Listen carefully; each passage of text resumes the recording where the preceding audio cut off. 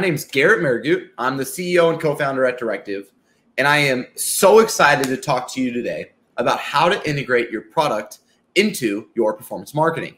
What we're going to get to talk about today is some of the things I'm seeing in the marketplace, whether it's with our clients or with high-performing companies, that I want to bring to you so you can all learn and see, just like I'm learning, frankly, how do the best brands integrate their product into their lead generation, right? How do we actually do this? The challenge they're trying to accomplish is how do we integrate the product into our lead generation, right? Some of the reasons this is challenging is maybe our product isn't needs onboarding. Well, a lot of SaaS companies are struggling with that. The truth is that's a pretty big roadblock in your growth, and it's also driving up your cost per acquisition, as well as decreasing your gross margin due to all the hours and resources you need in CS. We need to figure out how to do this, and we can't just give up, okay? And the goal is we want to be able to decrease our prospects' time to product value. In other words, how much can we get people from landing on our website, learning who we are, to experiencing the value of our product? And the faster we can do that with as little friction as possible, the better. But we need your ideal customer to feel a magic moment with your product, okay? This magic moment is important because it's the moment where if you were to run a statistical analysis, or if you ran a regression analysis, or if you ran any product usage, it's the moment when someone gets to this point, we start to see a statistically significant bump in activation or in retention or in expansion. There's a magic moment for every type of goal we're trying to do, right? Hey, we're trying to drive retention rate. Here's when the moment we see the highest correlation to increased retention rates is when this happens in our product. That's what I want to call our magic moment. The faster we get to that magic moment, the better off we are, okay? So what I wanted to do today, instead of getting all figurative and up in the clouds with you all, I want to give you something really practical and real life examples of people I see doing this exceptionally well in exceptionally different types of ways. Now, first one's Clearbit. Clearbit is doing something very, very cool. Now, this is, I think, clearbit.com/advertising, okay? Now, it's a great product. A little segue. I'll give you guys a little information about it. The product is allowing you to take LinkedIn level targeting and then bring it to Facebook.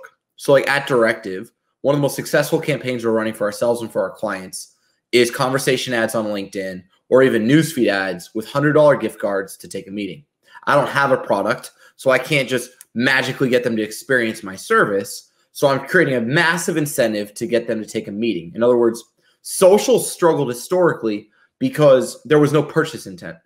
I knew firmographically that they were the right person, but I didn't know if they were in the market for what I sold. And search is great, but struggles because you know people are in the market, but you can't control how many seats they have, what their title is, or if they're the right person. So there's kind of this gap, right? Social doesn't work because of purchase intent. Search doesn't work because of firmographics. What do? Well, you have to increase your offer to get people from social who you know are the right people, incentivized, a strong enough offer to get them to take an action. Well, Clearbit, once you got it to work on LinkedIn, allows you to get it to work on Facebook in a way that their natural targeting isn't allowing for B2B SaaS or enterprise type accounts who are really trying to target people with special firmographics. So Clearbit built this tool. It works phenomenally, big advocate of it, and it's helped change our marketing. I want you to know that. But what I love about this example is how they bring it into their landing page. They somehow are using their data, which is essentially a data company, right? Clearbit, to show that they have my data too. Instantly, I'm seeing that they're legit, right? They've got my data and they're proving it to me on the landing page. This is a great way of overcoming, I think, one of the hardest pieces of advertising, data, which is it accurate? And they're already proving it right here, right? And then the next step, it gets better, right? I scroll down on the page and they're showing me how my ads would work in real time. I thought this was so, so cool. And a great example of how they're using their data set plus their IP targeting, right? And that they know who I am to then prove it to me and create a magic moment. And so what I wanted to show you guys today is what I think is the best I've ever seen with taking search engine optimization and product marketing and blending them together. So whoever's on this Workable team, like high five to you, shout out, like you crushed this. I want to walk everyone through it. Hopefully get your wheels turning as well. Okay. So content marketing is hard to scale, especially for dev-centric SaaS companies, because their ideal customer persona has a base knowledge that most writers do not have. So what do you do, right? Like, how do you do this? And let's say you're Workable, you're HR, right? It's a lot easier to find people who can write on interview questions and scale content. But if you've ever read like thought leadership that's not from a thought leader, it's not thought leadership, right? And that's why a lot of our blogs don't work, mine included in a lot of ways. Like, you have to write content that's so good and so opinionated that someone's more likely to work with you after reading it than before. It's a good litmus test. Most of our content doesn't hit that. So we just stop. But the truth is there's types of content, and I call this functional content, that you can scale. Here's an exact example of it, okay? Let's see what Workable is doing. Workable is an HR software company who is helping you with applicant tracking system, okay? ATS. They know that their ideal customer persona is somebody at a company with less than 250 employees who needs help, maybe he's in a spreadsheet, or is really frankly just lost, okay? That's their ideal customer persona. Now what they want to do is they want to be the most go-to trusted resource to help that person's job in life be easier and better. I think I just burped.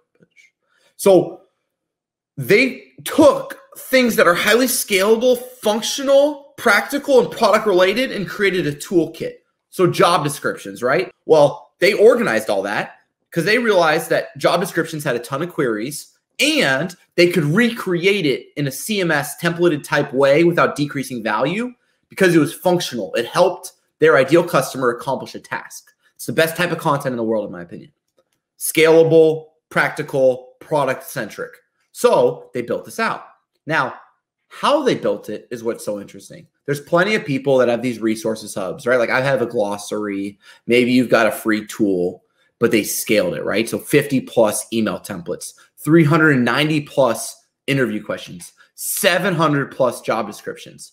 They are taking massive market share in the HR space in a highly scalable, outsourceable way without decreasing brand value. So what does it look like, right? You jump in and it's organized, right? So they have this beautiful subfolder layout where it's like accounting, and then within accounting, you have the different accounting job descriptions. Super scalable, really cool. But they also have this ready to hire. So you can start to see how it works right here in this moment. But you're not ready yet, right? So you click on the cost analyst job description, okay? Once again, you can still post now on job boards. The craziest part is you actually can. I know that sounds stupid, but how many of us, right, that are watching this right now have call to actions like get started that then go to like a form that an AE has to reach out to you? Like you didn't actually get started with jack squat, right? Well, this one you actually can. Fulfilling our promises on activating people into our product is crucial in marketing, okay? So then they talk about what it is, what it does, right? Very easy to outsource this research type content. From here, if you try to leave, once again, post this cost analyst job description using merge tags, once again, product integrated. So I eventually want to click on this to show you all. You click here, it has the cost analyst job description all built out, already ready to go. So who's hiring, enter your details, and the real job description, and you can post this job. So think about this. We have highly scalable content aligned with our ideal customer persona. It's functional in the sense that it allows the user to take an action that integrates them to our product and is fully merged so you could. So legitimately, this is by far the best I've ever seen for SEO and product integration ever. Check it out, workable.com. Go to their HR toolkit and hopefully get inspired, because I thought this was the best thing I've ever seen with kind of making organic hit a business objective with free trials in an exceptionally functional, scalable way. Now, how can we learn from these and integrate product and performance marketing ourselves, right? We talked a lot about some use cases, some specifics. Let's go through it again though, okay? We got to understand our magic moment. Work with your product team, okay? Get access to your product analytics. Do your research. I'm sure you already do, but go deeper. Really understand at what moment do things change for us? At what moment does retention skyrocket? At what moment do close rates increase? At what moment do activation increase? Once you understand that, let's see if we can get that moment ungated. Let's see if we can get more people through our marketing to that moment with as little psychological friction as possible, right? Psychological friction is associated with demos, right? Schedule a demo. We've proven this over and over again here at Directive. Doesn't work. There's a lot of friction. Number 2, if only our website visitor knew what X could do for them, they couldn't keep doing it the way they have in the past. If you can't get the product, like if you can't get them into the product, let's bring the product to them. The concept here is pretty simple, right? Create friction only once value has been created.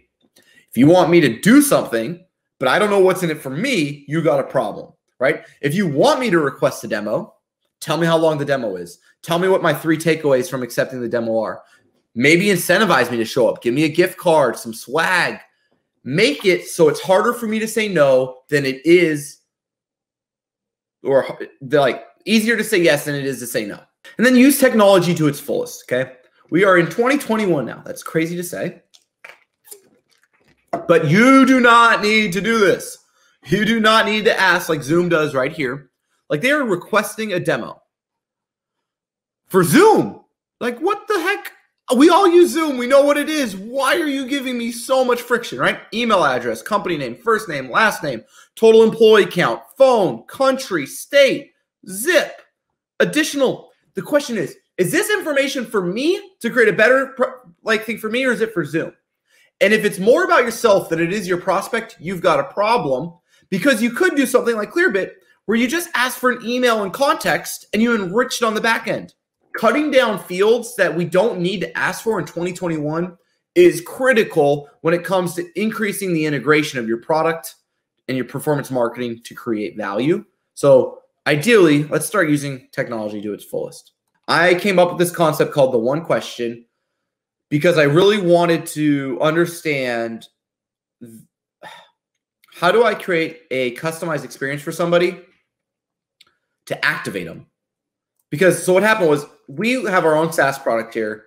Well, what we found is we could get people to free trial, but we couldn't get them to become a customer because all of our marketing automation, all of our workflows, all of our messaging was generic because we didn't know who we were. We could enrich the data, but if you've ever used these data enrichments, they're not always perfect with like sub-industries or titles, things like that. So I came up with this idea called one question, and it drastically took our activation rate from 2% to 14% immediately, because all we did was do it by role. So in this case, we'll do students, right? The very first email when you sign up now is finally the course you never got in college.